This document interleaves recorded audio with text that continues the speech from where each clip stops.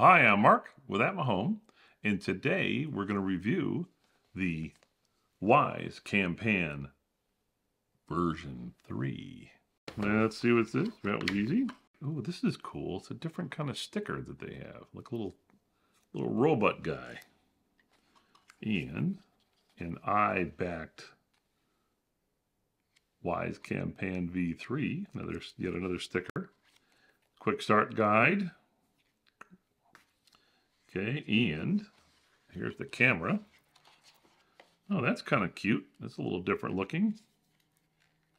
Swivels, that's pretty neat. And I think that's it for the box. And some accessories here. We'll see what's in here.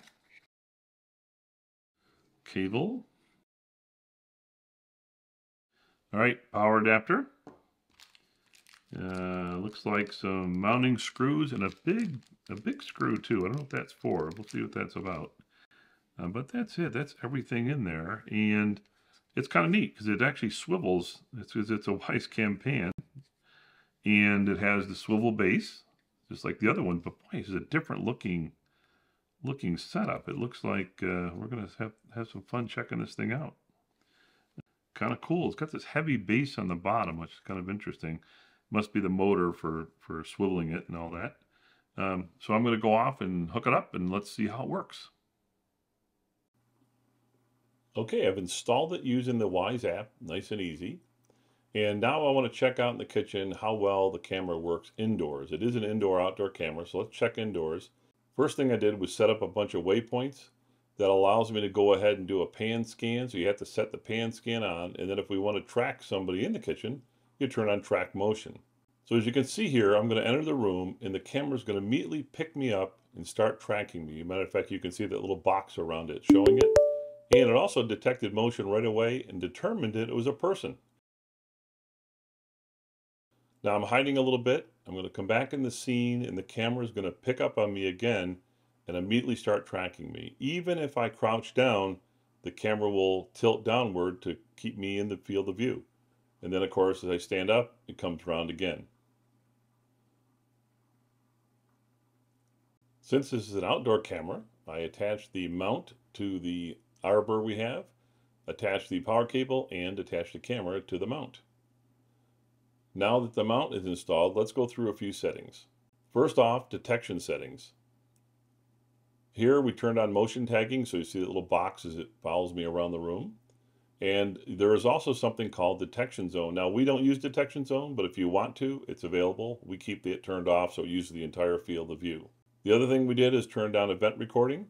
So we want to capture motion events, and specifically because we're using Cam Plus, is person, pet, and vehicle detection. You can also select crying, meowing, barking, etc. as well for the smart detection.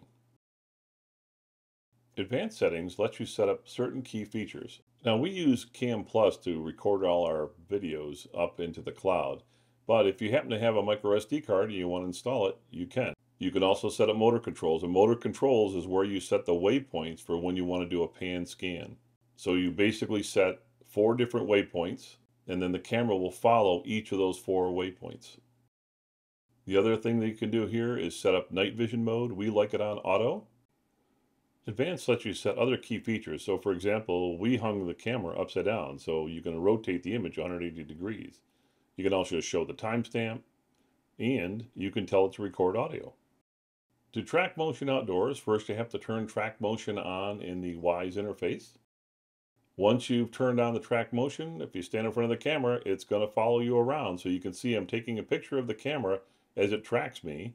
And as I move, it keeps me right in the center of view. And even if I bend down, it'll tilt to keep me in the field of view.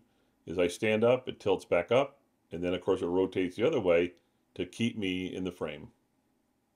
Now let's see how well the camera works both daytime and nighttime while we're scanning. So we turn on pan scan. In the lower picture you see it's a nighttime picture, and the upper picture is the daytime picture. On the left and the bottom you're looking at the user interface in the WYZE app, and of course on the top is the camera itself. Now what's really important to notice is that the bottom picture I don't have any lights turned on except for some light coming in from the windows. And the pictures are excellent. They're really crystal clear. And certainly the top picture is crystal clear. So we really like the WYZE Cam Pan version 3. It works really well. Thank you for watching.